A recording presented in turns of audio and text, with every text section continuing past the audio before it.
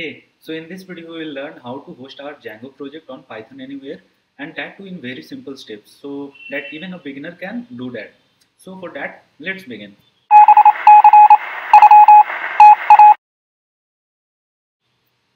So first of all, I'll show you my project, how it works. So I'll first run this at my local. So let's see. So the localhost link got generated. And see, this is my project. Like if I click on sign in, it will come to this page, and on click of submit, it will generate one portfolio link. After clicking on one portfolio will get generated. So how we can host this on internet so that everyone can access it? So see here, now it's running on my local host. So to host on internet, we'll be using pythonanywhere.com, and you have to visit this website. I'll put this link in the description, and from there you have to create a beginner account. So you will have to provide username, code Gyan, and let us register once again. So see here, you will come to this page, and here you will ask you to read this, and you can click on read this, and you can click on the next. So I'll skip this and click on end tour. And see here, we are provided with dashboard, console, files, web, task. So you need to click on console and click on open link in new tab. Same for the files and same for the web. So once all these three are open in one tab, go to the web one and click on, see here, I come to web, or you can directly click on web and come to this page. And from here, you need to select add a new web app. Click on the next, and see here, you can directly go by clicking on Django, or you can go by manual configuration. So I'll prefer to go by manual configuration. So I'll select Python 3.10 and click on the next. So it will take some time. So see, our app is generated here.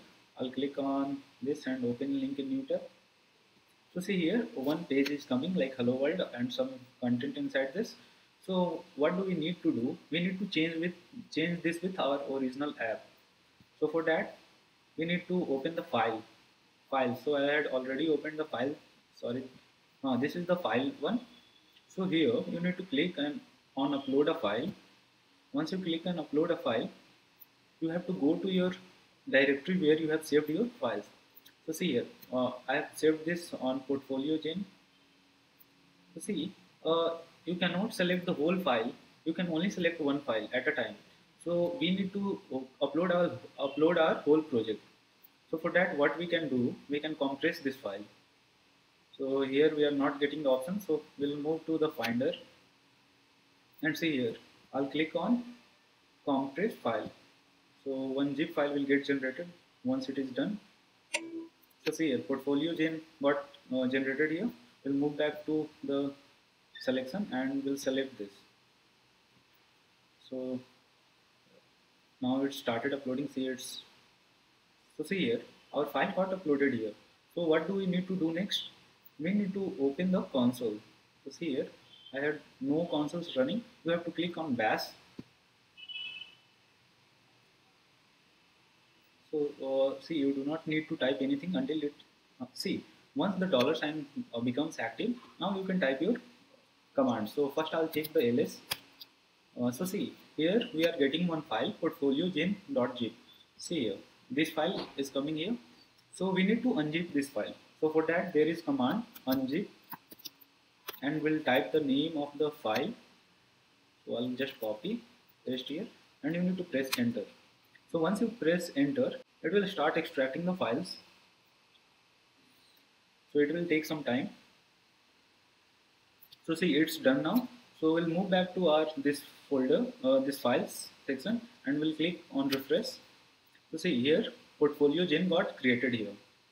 So what's our next step? We can close this now, console, and we can move to our web app, and see, we need to change some things here. So for that, we need to add source code. So source code address will be this. This location will be our source code. Complete this. So we'll copy this, move back to this place, and just paste it here. I'll check it once everything is correct or not.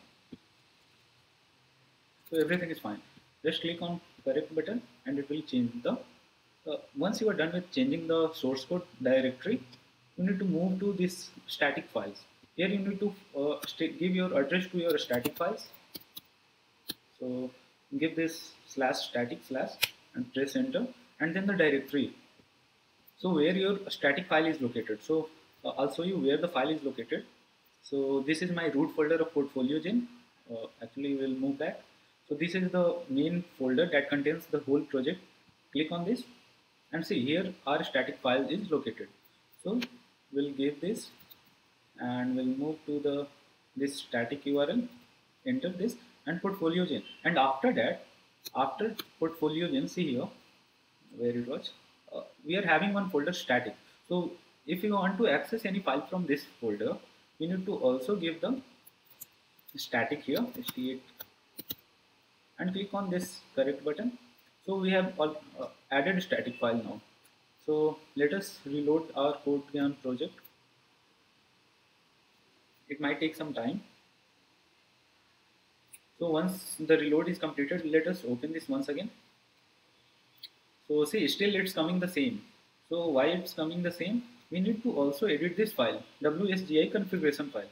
So click on this, open link in the next tab, new tab, and see whatever these files are. First we need to delete these and we need to find Django. So see, everything except the Django we need to delete everything, or we can leave it also because everything is commented.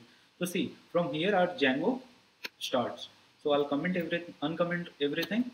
You can do that by selecting all and pressing Ctrl plus slash button together. And see here, it's saying that path, assuming your Django settings file is at this location. But actually, the name of my location is not my site. So our name is here. Our Django project is located here. So we'll just select the name of parent directory and copy, and from here once again WSGI file, we need to change our this my site to our root folder name. See here, it's saying if the manage.py is located at my site, so we need to just give the parent directory here where your whole project is located, portfolio gen, and in the my settings here also you need to change the same and you need to save this. Once you are saved with this file, close the file. I'll make sure everything is correct. Yeah, now I can close this file and then go back to our this page and click on reload CodeGyan once again. So it's reloading now. So see, reload is completed. Let us open our link once again and see our project started working. So as you upload your project to this website, your SQLite database will be reset. So for that, if I try to give my old admin user ID, it will not log in. See, it's coming back to the same page. So I'll register. I'll give admin and any username and password. I'll give the same. And see, our project got registered and started working. See, it's taking a bit time to load. Okay. Let us give some data. So see here, I have filled all the things and will click on submit button and see my portfolio link is generated.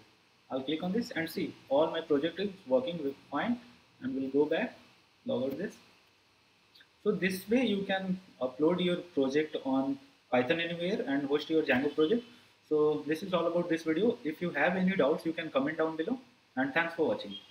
I want to reach 1 million likes. So please sarapakarai.